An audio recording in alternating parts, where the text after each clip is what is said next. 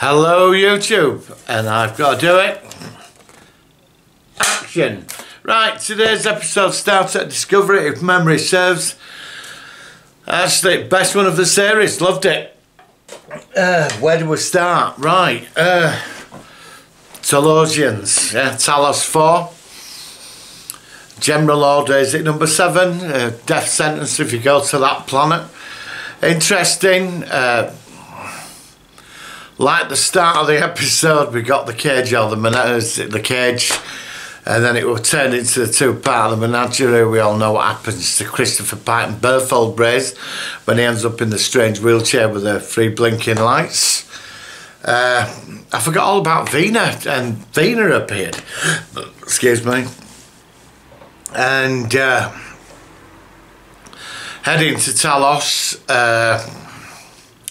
Spock and Burnham, Leyland and Georgiou were still carrying on with their war of words of who's going to dominate Section 31 and the dodgy admirals.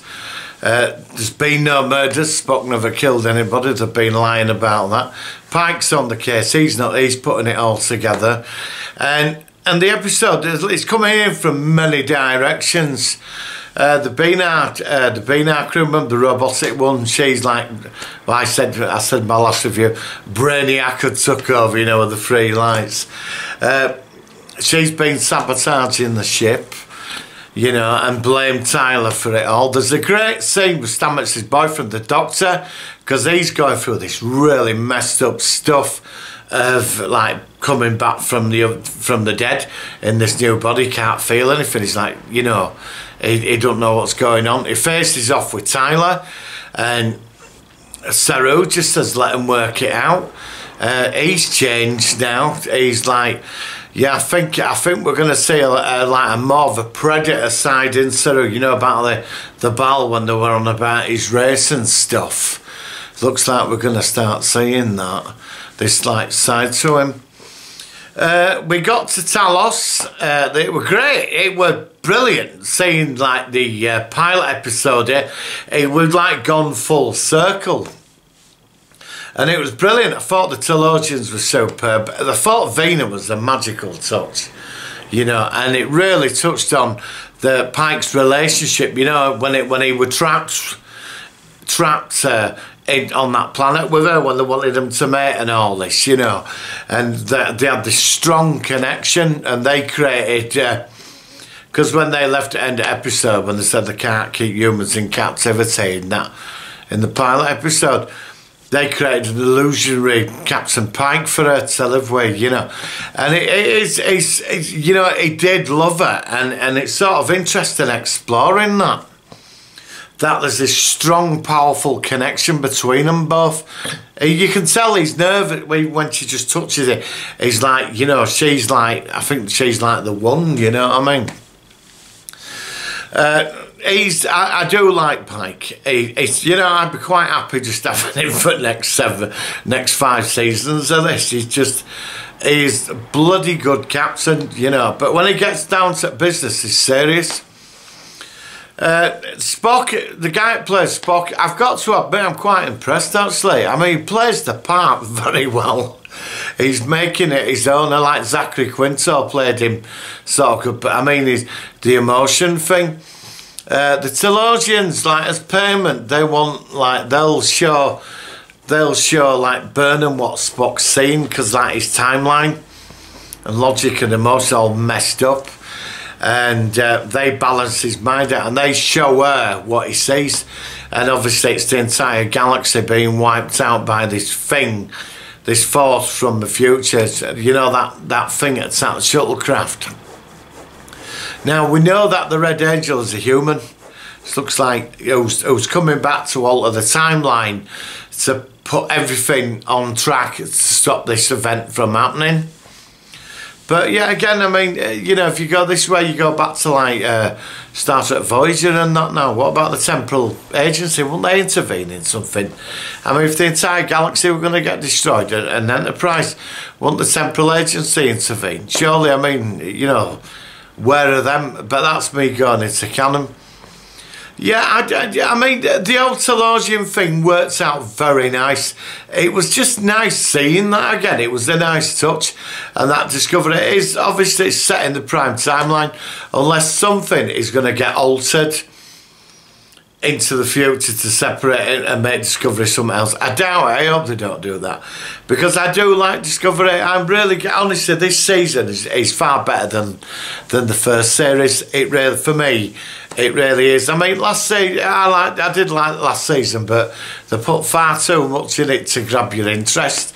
I mean, it was just like a big fruit basket of everything in. Then really they could have played that out over a 2 seasons, really. The whole Mirrorverse thing, which I would have preferred now.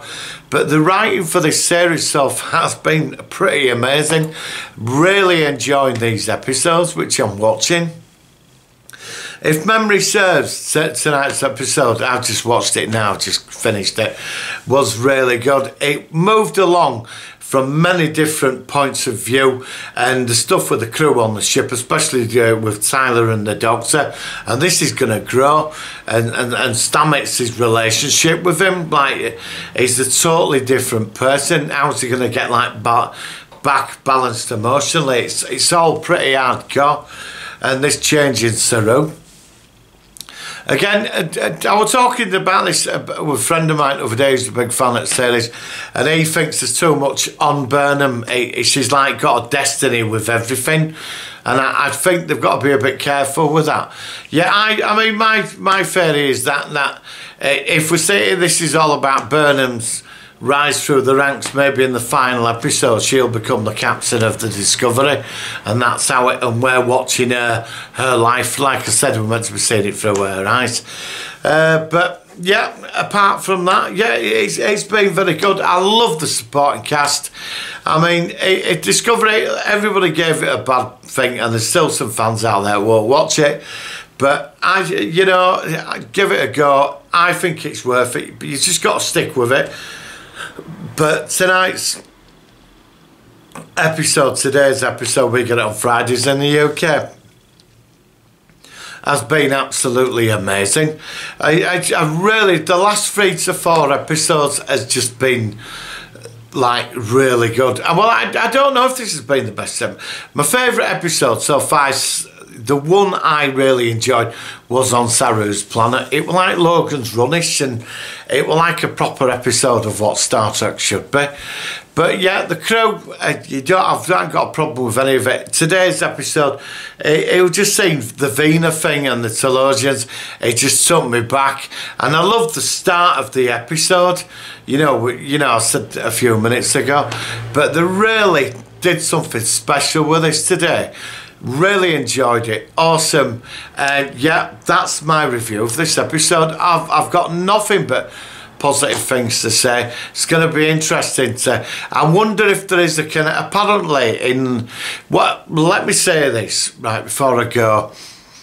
When I bought Discovery on Blu-ray, I sat and watched it, and I think it was about 3rd or end at 2nd episode. Lorca looks at himself in the reflection, and